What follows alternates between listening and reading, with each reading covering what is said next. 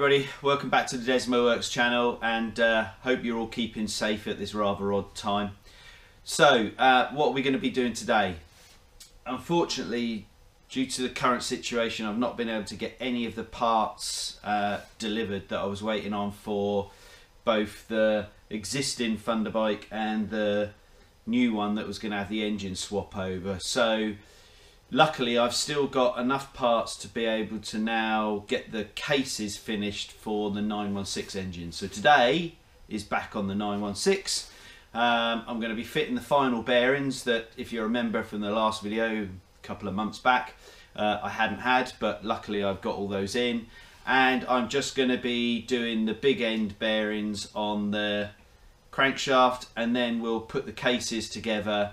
But this time I'm not going to use the factory method that I went through with this engine, where we did all the measurements between the cases, the crankshaft, and then worked out the clearances for preloading each of the bearings and putting the crank into the right position. I've got the existing shims on there, which I'll put to one side, and then I'm going to do it on the free float method. So I'll stick the crank in with the gearbox, and then we'll just measure how much float there is. That will give us the clearance that exists on the crank with the cases with the new bearings, and then we'll close that off by using the correct size shims, he says. Otherwise I'm going to have to order some shims as well, and that will suspend where we're at the moment. So that's the plan for today. Let me talk through what we've got. Okay, so if you remember when we did the cases in the previous video, we were able to do all of the right hand case, but on this left hand one I only able to do the main, as I was waiting on a 6004 C3 which goes in there. I was waiting on this 203 EC which goes into this gap there with that washer, and then I was waiting on the main gearbox output bearing, which is a 6000 and where is it, a 6305 C3, so that will be going into there. All right, the other piece that we'll be doing is I've stripped down the crankshaft just to check the bearings. They're not terrible. So this was the bottom of the right hand one, and the top, it's not got through to the bronze, but you can see the white metal is starting to pull away, and it was the same on the left hand side one. So what I'm going to be doing today is sticking new big end shell bearings in there. We'll plastigauge to ensure we've got the right clearance, and then we'll torque that down ready to do the case clearances. And then we've got the gearbox all sat there ready to go, all cleaned. So what I'm going to do first, let's stick the new bearings in, and then we're done with these cases for now. Okay, so let's crack on with that first.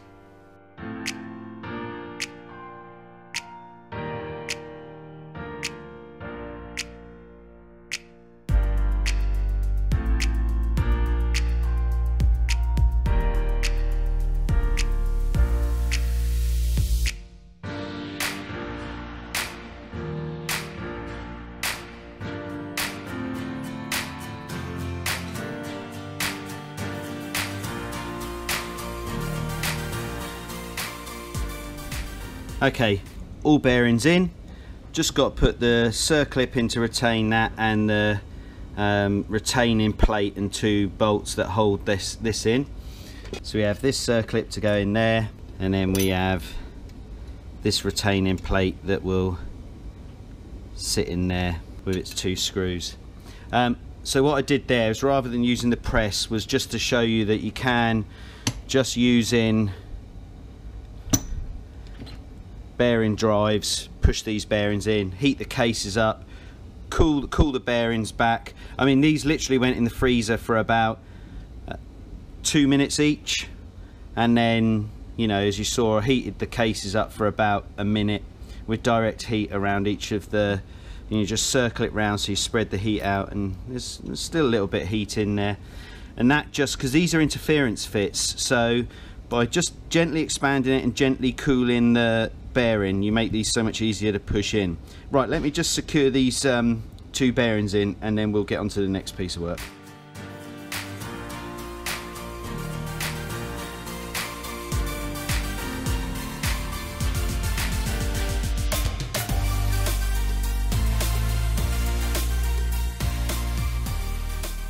Okay, bearings in the right hand case all sorted.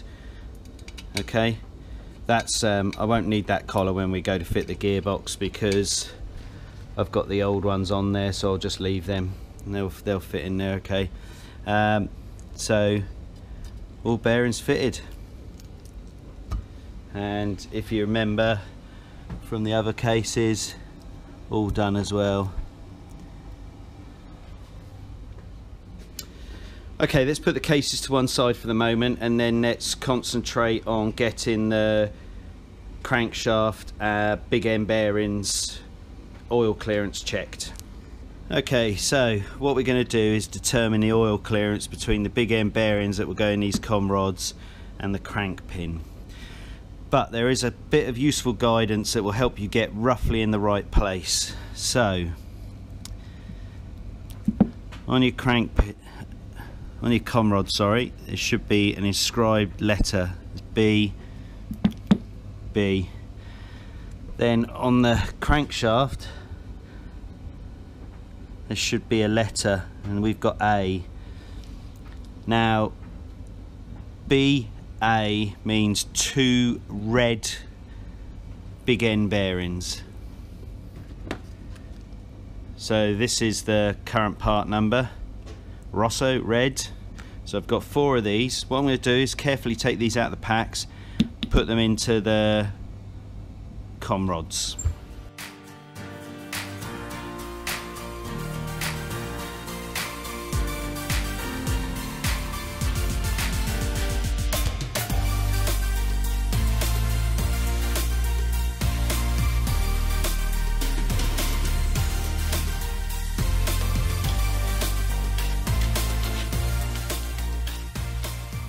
Okay, so now we've got the bearings in there. We need to use plastigauge, and we're looking for a clearance. We'll be looking for a clearance between here and, well, 0.059, so somewhere in here or just slightly above, but not as squished as that, and that will give us our correct clearances. So what I'm going to do, take a small piece of plastigauge and gently lay it on the crank pin, and then assemble the com rods over the crank pin, and then we've got to torque these down to the correct setting. So let's go ahead and do that.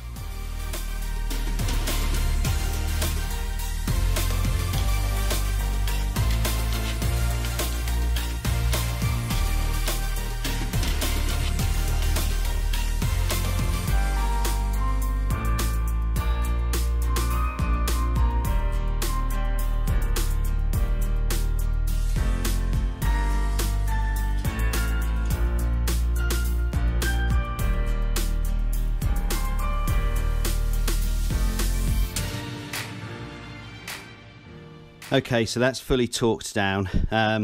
Angle gauge. If you don't have one of these, it roughly is 80 Newton meters for the final tighten down of these. Ooh, that leaves me knackered. So all I've got to do now is carefully take these off. So I'm going to use an impact gun to drive these off, because then hopefully I won't disturb the plastigauge underneath.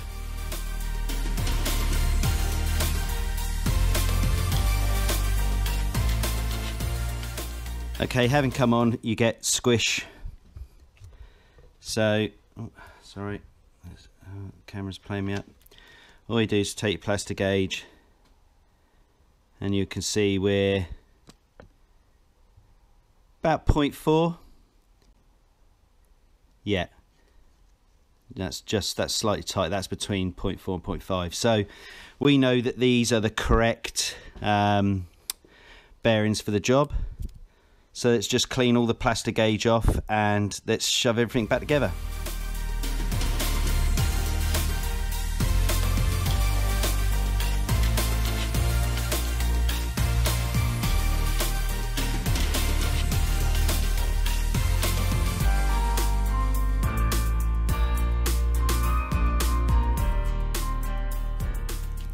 .20 Newton meters.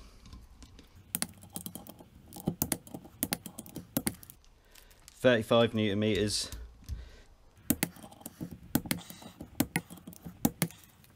Then the final tighten should be 65 degrees, but I know it to be 80 Newton meters.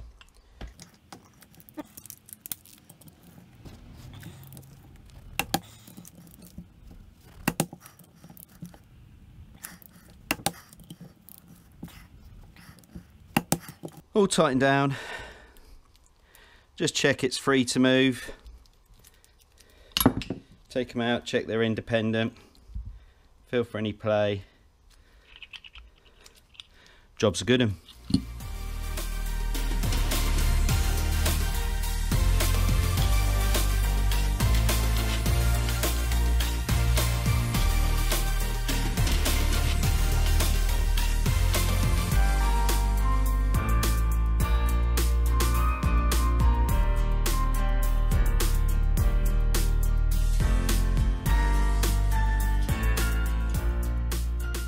Okay, you see that I've just put the cases together loosely with cranking and all the gearbox and everything in, because we're going to just quickly check the end float. What I need to do is stick all the main engine bolts in. However, they're a bit dirty, so I'm just going to give them a bit of a bougie up first. So let me just do that and then we'll get back to sticking these in.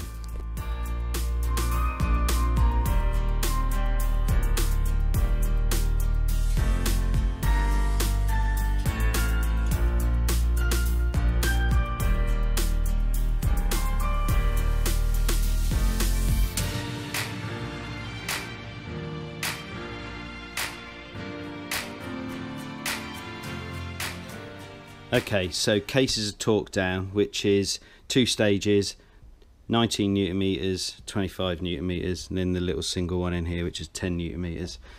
There is play. There's not play in that one, but there is play in that one. So we're likely to have to shim that down, but there's only 2 types of shim size for the gearbox, so we'll see where we get to with that. Right, what I'm going to do is I'm just going to put the alternator removal tool here, so I've got a steel surface to attach a DTI to, and I'm just going to measure how much play we've got in this crankshaft. So we'll now measure the crank float. Just make sure it's pushed right down, and then lift it up, and we've got 35 or 0.35 millimeters. So on here,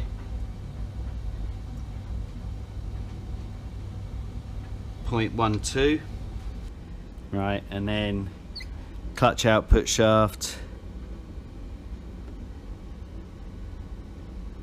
0.13. Oh no, oh, sorry, bigger, 0.13.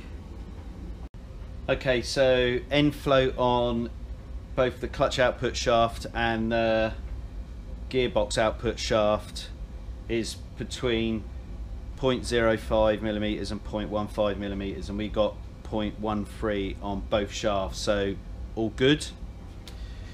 On the crankshaft, we've got 0.35 of free float.